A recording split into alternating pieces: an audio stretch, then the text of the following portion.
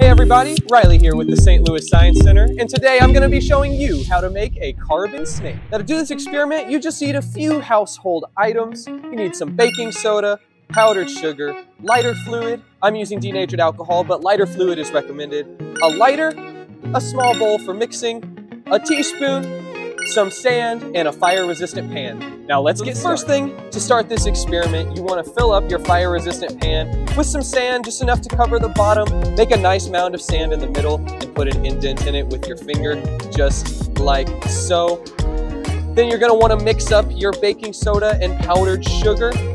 You want about a 4-to-1 ratio, so about 4 teaspoons of powdered sugar to 1 teaspoon of baking soda. I've already mixed mine up there. Now next, you're going to take your lighter fluid and you want to get a nice saturation there in the middle of your sand where you made that indentation on the mound. Again, I'm using denatured alcohol, but lighter fluid is recommended for this experiment. Right, so once you put a good amount of lighter fluid in the middle of your sand mound, you're going to take your baking soda, powdered sugar mixture, and you're going to put as much of that as you can right in the middle of your mound there where you made the indentation with your finger. All right, and make sure you move all your other materials out of the way.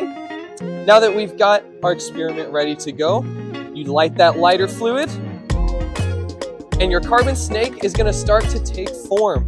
Now this experiment requires a little bit of patience. It's not going to instantly turn into a carbon snake, so you have to watch it for a few minutes before you see it start to take shape. Now the reason this experiment works, as some of that sugar burns up, some of it is going to turn into carbon, and some of our baking soda is going to turn into sodium carbonate. Now that's going to make up the solid portion of our snake.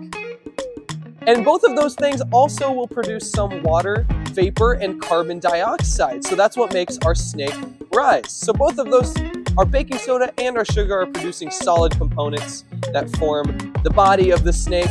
And the water vapor and carbon dioxide is what makes it continue to rise. Now let's check it out.